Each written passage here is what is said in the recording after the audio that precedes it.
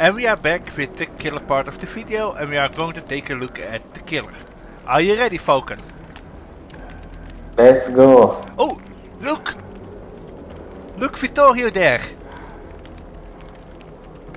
Look, next to Yoichi. Yeah, you're right, bro.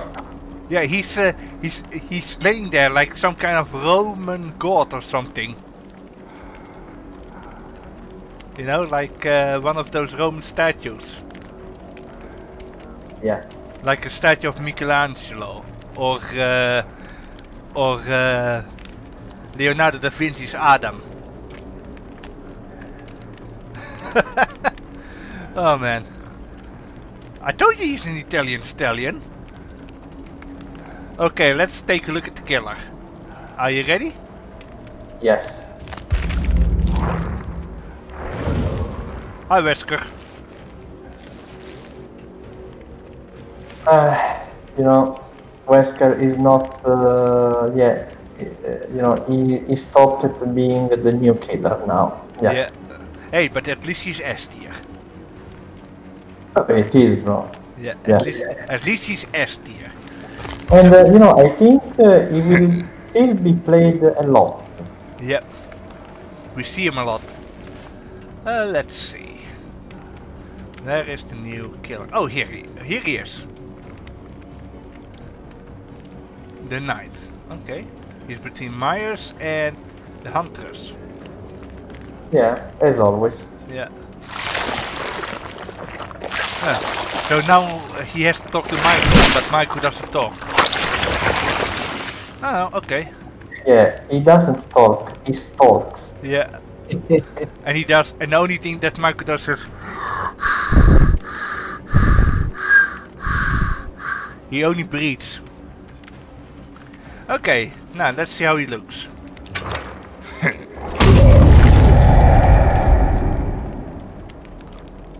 Wow. Now this is an awesome design. Yeah, and also I see, bro, the 3 standards also. Yeah. For his guards. Exactly. Yeah. I must say this armor is very Dark Soul-esque. It is, bro, yeah. Yeah, I think you can...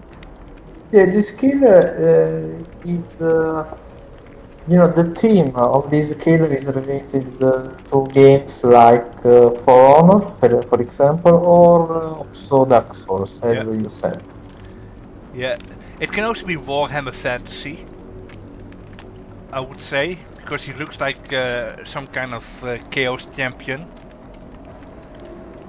Or one of the undead faction, like the Vampire Lords. Or the Vampire Counts, I mean. Because he has a lot of things that are going for him. A small cape. It used to be longer. I hope he gets a skin with a longer cape. You know, I would like that, a longer cape. His hair is coming out of his helmet. But it must be pretty hard to see in it. Really, the helmet is really unique, but I really wonder how his face looks like, you know? And he's using a two-handed sword? I guess we will never know, bro. Just like the trapper. Yeah, but the trapper you can see his face. Trapper you can see his face. Just a bit. Especially if you have certain masks, for example. Like this.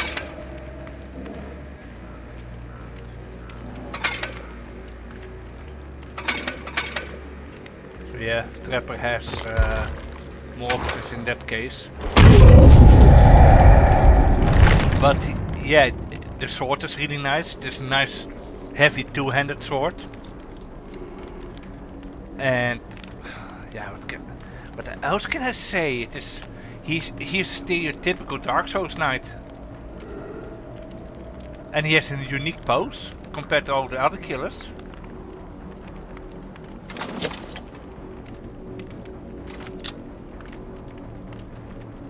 Damn. Scary. Nice detail in some of the armored parts.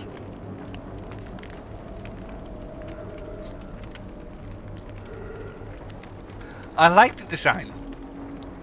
Let me say that. Do you have anything to say, bro? I think, yeah, I'm happy because I think we were missing a night killer in this game. Yeah. So, I'm happy for this new addition. Yeah. I think what we now need still is like a pirate and a World War II style killer. Yeah. Yeah. Those but the last one I don't think that we will get, the World War II style killer. Even though I think they should make so type of killer, you know. I also think that we need a killer of a priest style killer also, like a priest or a bishop or something, because it's teams like this they need a lot of representation, especially for the fact that in movies you don't have often medieval style horror movies, or you don't have like for example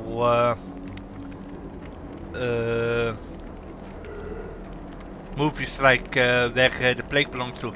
And yes, the plague is a priestess, but I'm talking about modern day, like a Catholic priest or a Christian priest, those type of priests. You know? Yeah. Yeah.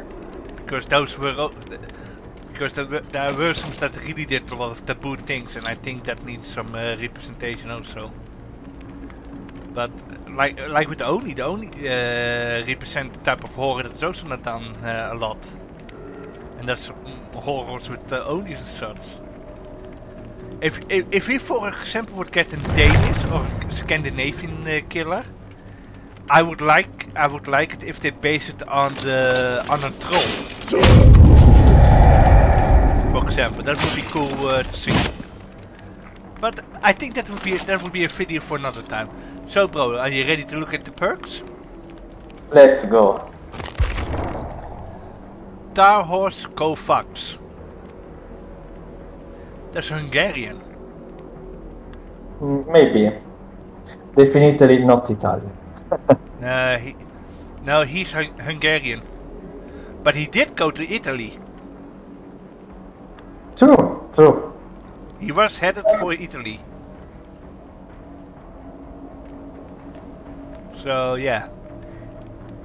So I think he's an Hungarian that went to I'm not gonna read this, because if I keep reading this is going to be then I will be reading here for ages. Okay, let's start with the power. Guardia Compagnia. Okay.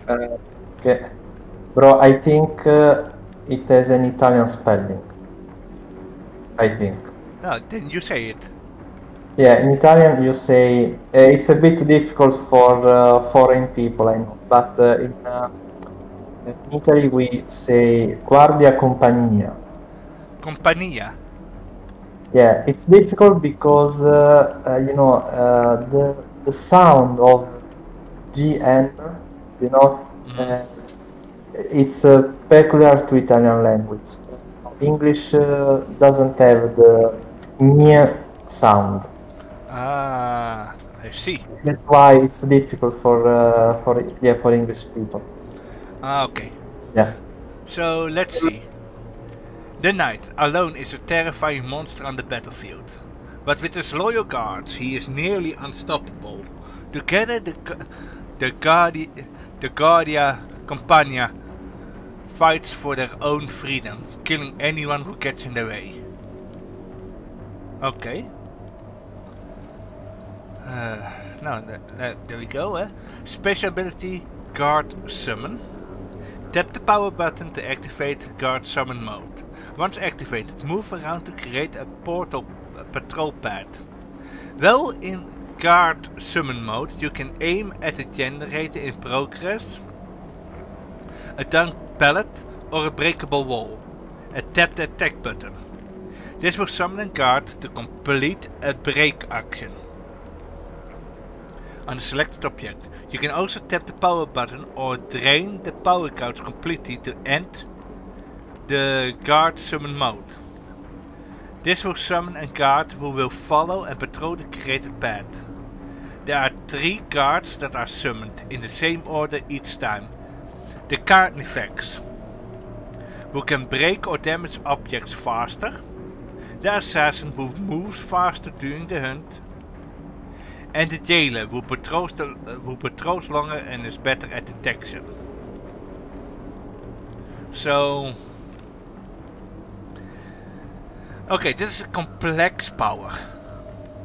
It is, bro. So let's keep it. We're gonna read the entire part, including the hunt, and then we will talk about each of the guards, and we will talk about the power itself.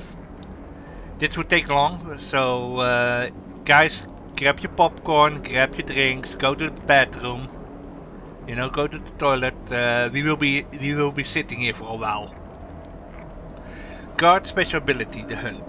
While a guard is patrolling, he can spot and detect survivors. If a survivor is detected, the guard will move to the location, leave a standard on the ground and start hunting the survivor for a set amount of time.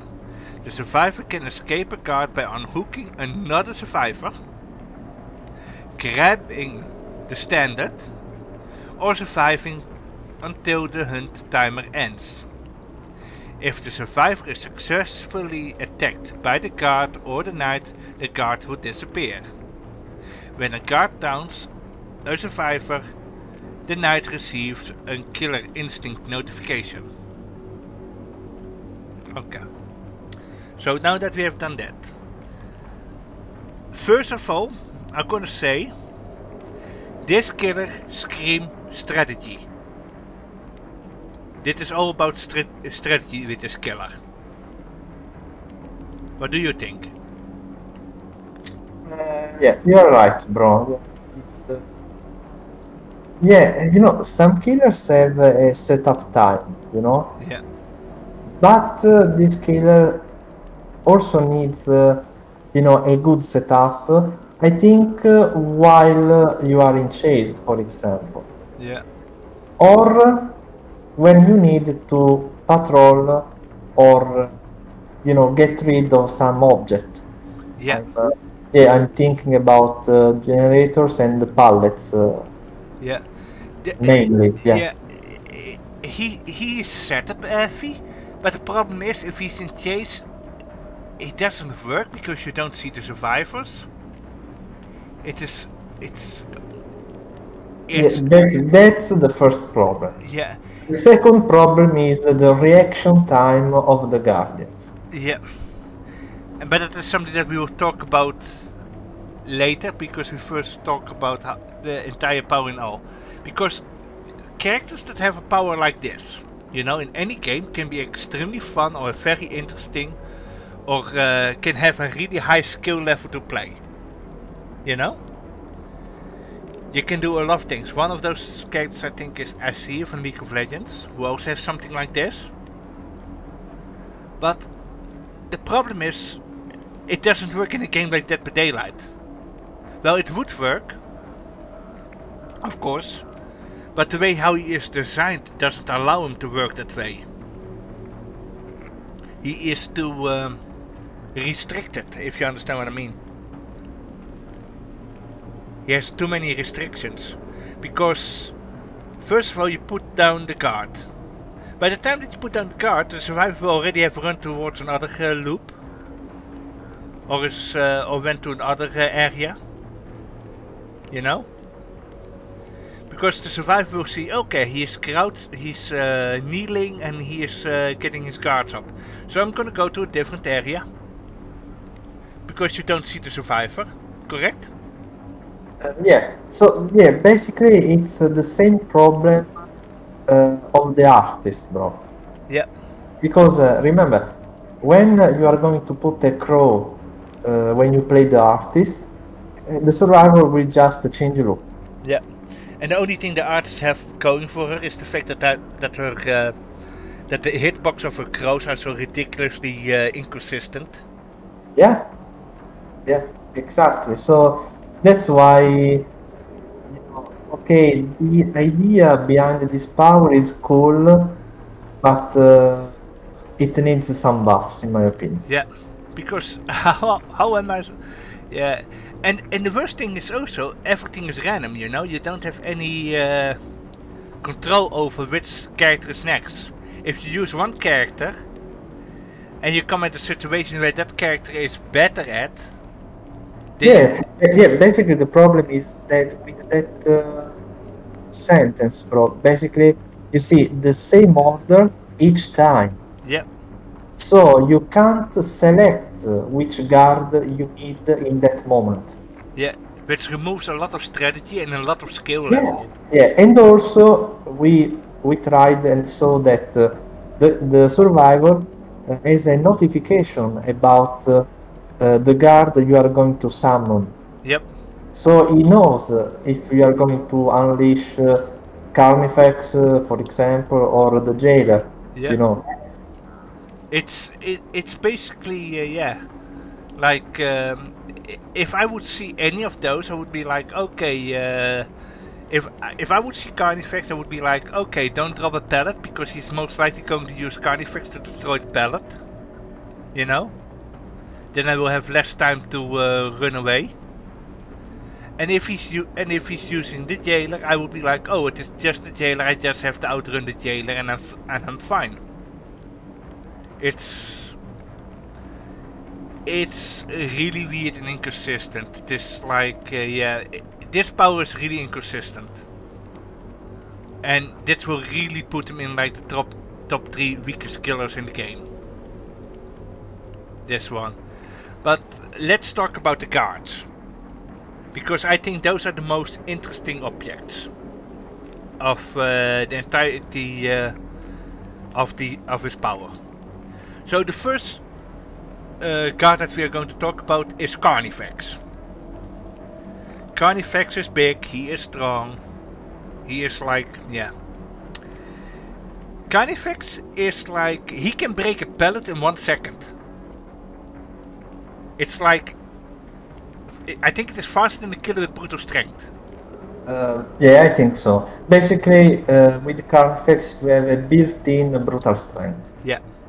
And also, yeah, while Carnifex is breaking the pallet, you can move freely. Yeah. As you know, as the killer. So it has. Yeah, I think he has a very good zoning ability. Yeah. Because at that point, okay, the survivor can leave the loop, but you are free to move. Yeah, and if so you can, yeah, so you can catch, you can still catch the survivor. Yeah, so for example, if you are if you are chasing the survivor and there is a breakable wall close by, you can quickly send Carnifex towards the breakable wall, and you can just keep chasing the survivor, and the breakable wall will be destroyed. Yeah, yeah, and you can do that in advance. Yeah. That's why this killer requires a strategy. Yep. And for example, you can even do it before you start picking up a survivor and to bring them to a hook. So instead of breaking, for example, a pallet, you send Carnifex to break the pallet, and you pick up the survivor and you hook the survivor. So Carnifex is actually a really good, you know, a really good guard. Because you can also use him to break a generator. And then, yeah. So maybe, yeah, so basically you can gain some map pressure, for example. Yeah. Yeah, and also maybe, bro, I think you can in part counter pallet and the flashlight sale. Correct. Maybe. because if you put the guard, they can, they can hunt the flashlight user, Yep. and you can safely get the downed survivor. Correct. You can pick up him while the guard is hunting the flashlight user. Yeah, Yeah. that's another good situation. Yeah. That is, and that is, and that's just with Carnifex, you know, and so the only thing with the guards is they don't apply overcharge or call of brine, so that's the only thing.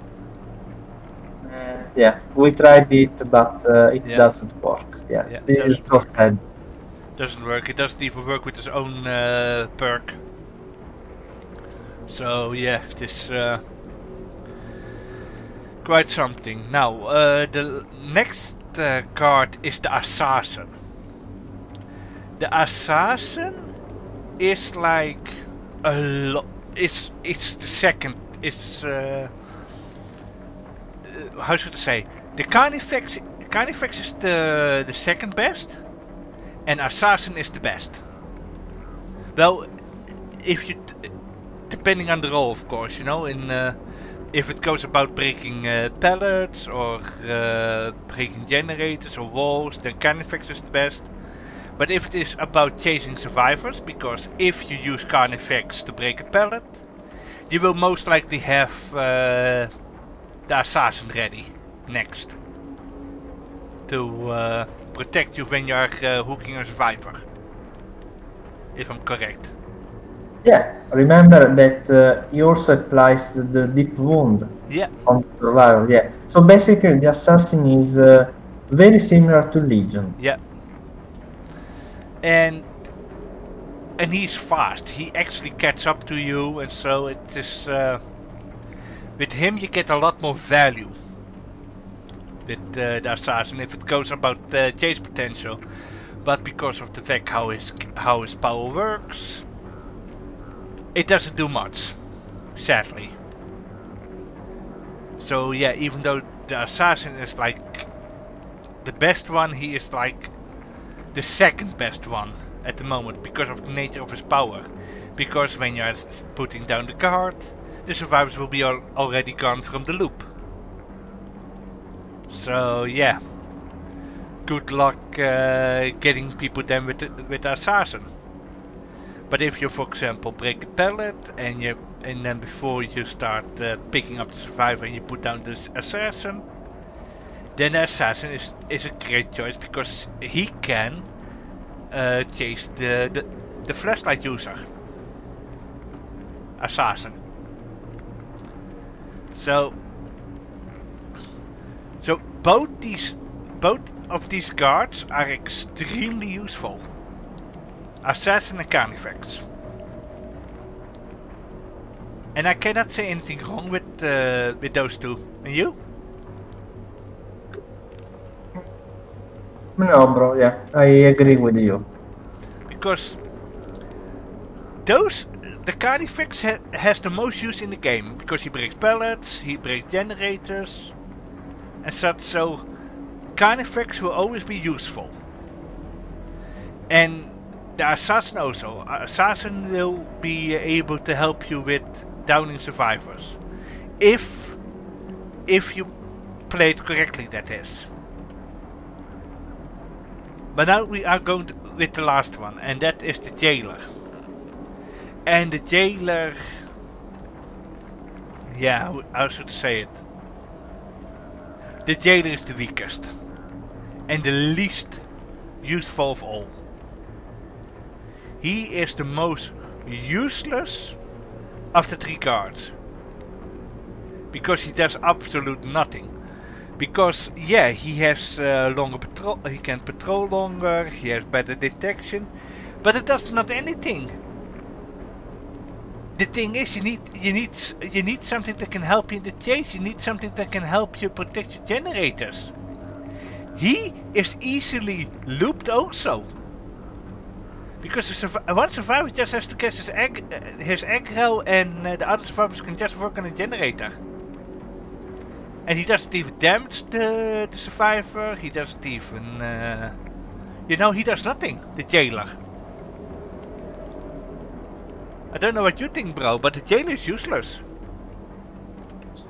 It is, bro.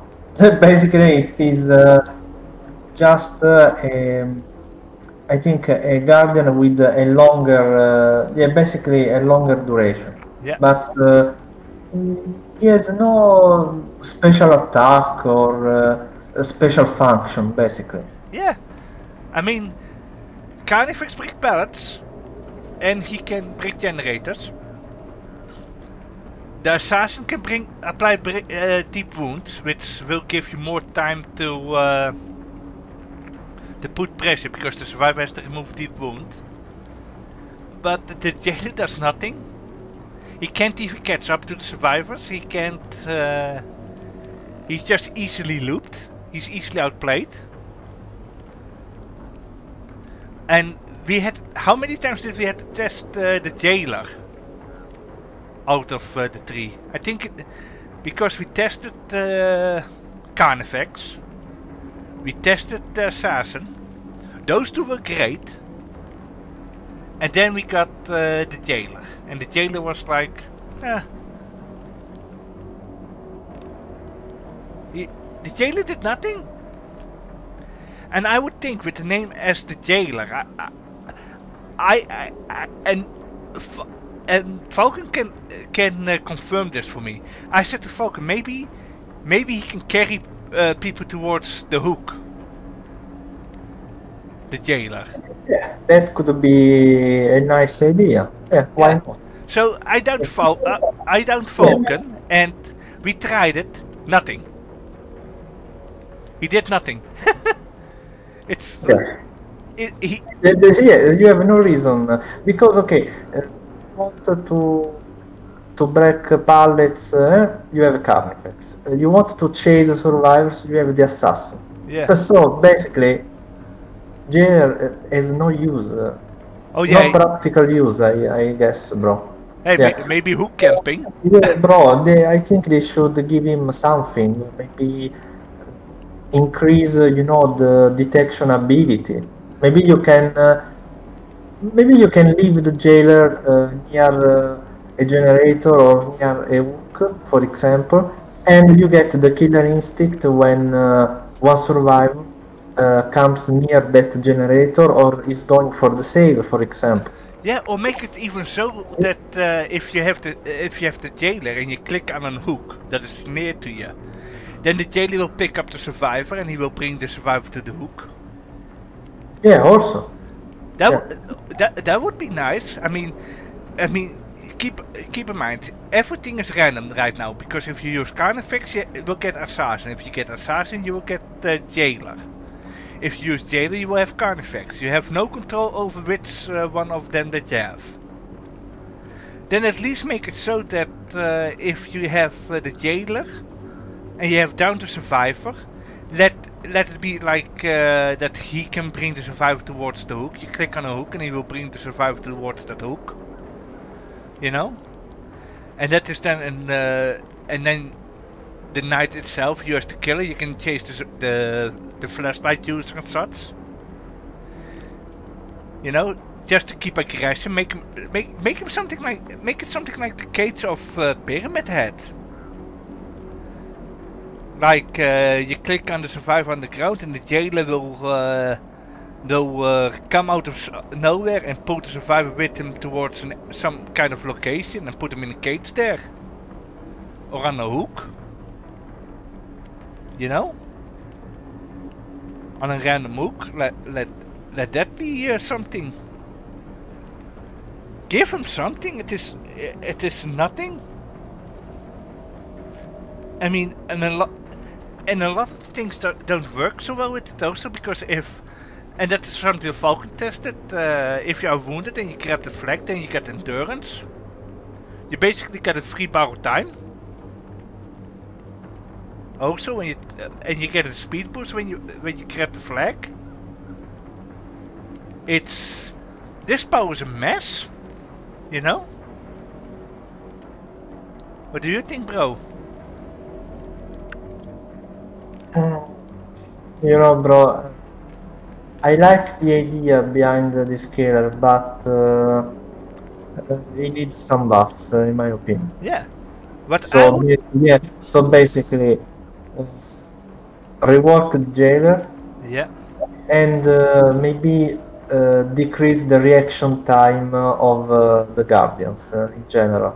Yeah. Yeah, What I would. and also, and the last one, which is the most important in my opinion, give me the ability to select which guardian I need. Yeah. That's the most important stuff. Yeah. Even if it just Yeah. means And just, increased cooldown. yeah, think about clown, bro. You Yeah. can choose if you want to use pink bottle or yellow bottles, for example. Yeah, I want the same ability for this killer. I I want an want to option. choose the if I need the carnifex, if I need the assassin or the jailer when I want. Yeah. I agree. Even if it means that the cooldown will be a bit longer for each one of them, that they all have a different cooldown.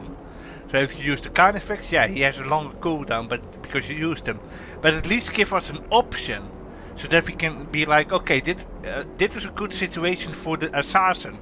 Let's use the assassin. Oh, we are now in a situation where we have to use Carnifex. Let us use Carnifex. Oh, we hooked the survivor and he's killing himself on the hook. Let me summon the jailer so that we can throw him. You know? Give us something like that. You know? Give us options. Yeah, exactly. Give us the option to choose. Let us be this big strategist. Let us be this leader that tells his men to, you do this, you did that, you did so. You come here and we're gonna teabag the survivor. Give us that option. Yeah, exactly, bro. Because right now this killer is is not efficient, is complex to use. Yeah. And yeah, but you know, even with this complexity, it's difficult. It's hard to get value. Yeah. Yeah, that's the problem. Yeah. He has all risk and no reward at the moment. That is what he is. It's like you go to a loop, you place a card, and the survivor will go to the next area, and you lose a lot of time again. You can't work with it. So yeah, now let's go to the perks, bro. Are you ready? Let's go. Because this power is a little bit frustrating. Good idea, poorly executed. Poorly executed. Nowhere to hide. The machinations of the weak and craven draw your ire. Your anger forces survivors to reveal themselves. Whenever you damage a generator, reveal the aura of all survivors standing within 24 meters of your position for 5 seconds. Out with you cowards, show yourselves. Tarhorst Kovacs. This perk is good. It is, bro. For a couple of reasons. Because, for example, there is no cooldown. Yep. So you can use it as many times as you want. Yep. The range is pretty good. Yep. 24 meters are a lot. And keep in mind, you can always increase the duration with the Little Pursuer in combo. Correct. Yeah, this is just a really good perk. It is, it works with the most common used perks. Yeah, especially if you get survivors which keep touching your generator. Yep. To be honest, this is the best perk that he has. True, bro. I agree. Yeah. And you know, I can't wait to try this perk on my killers. Yeah, and also especially on some killers, bro. Think about using this perk on the nurse. Oh my god. Yeah, or if you, especially if you are on a small map. Yeah, I can see this perk being really good. You apply overcharge and you apply cold brine. Know where to hide activate, you look around. Oh, someone is there, I'm gonna go there. You can stay aggressive. Yeah, and you can be efficient. Yeah. I cannot hate this perk. I have already said everything that I want to say about this perk. Do you have anything to add? And also, bro, I like also another thing of this perk, because it requires no activation condition. This perk is so natural for you to use. You just kick generator. Yep. Which is a normal action for a killer. Yeah. Yeah, just kick generators. Yeah, people would say it is a waste of time to kick a generator, but there were survivors No, close not by. anymore, bro. Not anymore, because remember, now there is a base kit regression when you kick generator. Yeah, okay, it's only 2.5%, but now you have it. Yeah. And on top of that, you still have other perks. Remember, probably now the strongest combo is Overcharge and the Call of Brine. Yeah, and then nowhere to hide. Yeah, that would be insane. Yep. Non-stop aggression, bro. Non-stop aggression. Dit is really the perk for the aggressive killers. Next one. Hex, face the darkness. You make an example of one of your victims, forcing their allies to become awed by your power. Injuring a survivor by any means, light a dull totem. Activates this perk and hexes that survivor. While the hex is active, all other survivors outside your terror radius will scream immediately. And revealing their auras for 2 seconds. Each time, other survivors can also see the aura of the cursed survivor for 8 seconds. When the survivor enters the dying state or become healthy, the hex totem becomes dull again and this perk deactivates. The perk is permanently disabled once its hex totem is cleansed. I also make an example of one. These mewling worms will never know peace. Taros Kovacs. Okay, the only thing that I like about this perk is the fact that once the survivor heals itself, the perk is dull again. So it will be, one time it will be active, then it will be deactive again. It's a so basically it is more difficult to spot. Yep. For the survivors, yeah. You are only able to spot it once it is active. Yeah, exactly. And after that, it does nothing. I mean, if I think when you are, I think it is also bugged in the PTB. But anyway, the effect is not so strong because first condition, the survivors must be outside the terror radius. Yep. So basically, this perk is useful only on stealth killers. Yep. And still, okay, I see one survivor screaming on the other side of the map. What should I do? I don't know, bro. That's because you are telling me to drop the chase with the current survivor. Yep. Yeah, it is. I mean, let's be honest. You don't lose a totem. The totem will spawn at random spots. Yeah. But the conditions, it has to be outside of your terror radius. And you won't be able to use a perk like this with Wesker, for example. Yeah, okay, so yeah, don't use this perk on Wesker, please. Yeah. Maybe Nurse. Maybe you will be able to use it with Nurse. You will definitely be able to use it with Sadako, with Tier 1 Myers, with yeah, or Ghostface. Yeah. Wraith also, yeah. Stealth killers, it's okay because you have zero or either a very small terror radius. But Yeah. the thing is, okay, this only information, and yeah, so you must drop the chase, and if you have no map control, you waste a lot of time because maybe the survivor could be already gone, bro. Yep. Remember, you only see the screen notification, and yeah, our reading lasts only for 2 seconds. Yeah. And even with Lethal Pursuit, it's not long. Yeah, So yeah, it is. It's gimmicky. yeah. And remember that if you down the survivor, the perk deactivates. So Yeah, on one side it is good. So yeah, I don't know. You know, bro, Infectious Sprite is much better. yeah. Well, bro, I see it like this, you know. Imagine a survivor is trying to cleanse their totem or bless it, you know. And all of a sudden you're down to survivor that is affected by it. And then the survivor is cleansing a dual totem for nothing.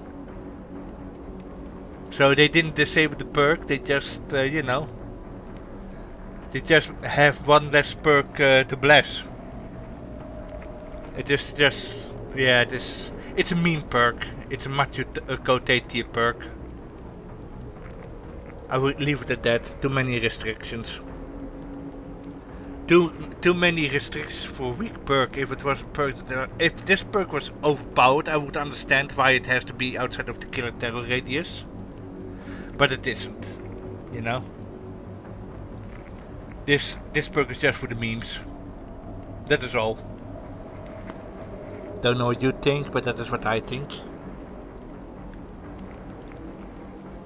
Can I say this, bro? Even if this perk wasn't an X perk, it would still be garbage. Yep. That's the problem. Yeah. It's you know, this perk is not strong enough to be an X totem. Correct. That's the problem. Correct. So. Yeah, just use Infectious Sprite. Yeah. So now the last one. Hubris. You show no mercy, especially to those foolish enough to resist.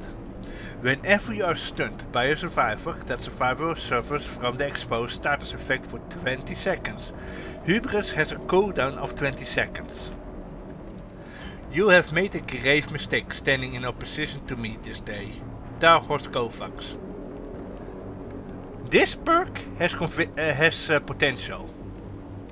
Problem is 20 seconds is over really fast. You know? Yeah, and remember, you still have to break the pallet. Yep.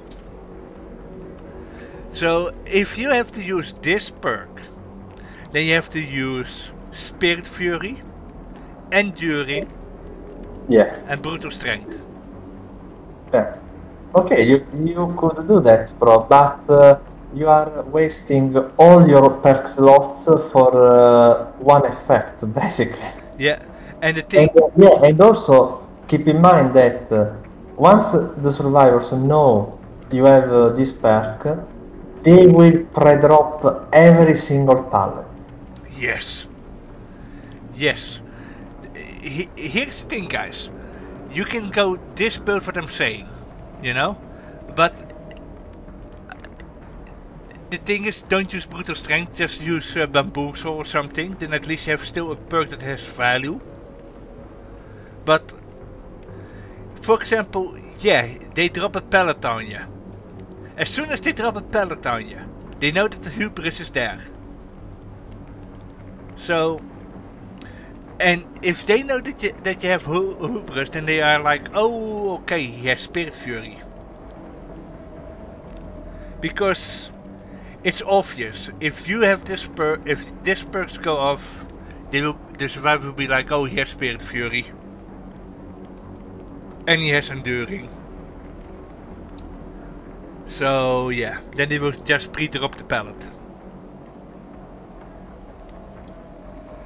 I will say it is not like that you will not get one of them, you know, because there will of course be a survivor that doesn't know that you have that perk, or they didn't expect you to, or they dropped the pellet on you and then all of a sudden the pellet breaks and you down them.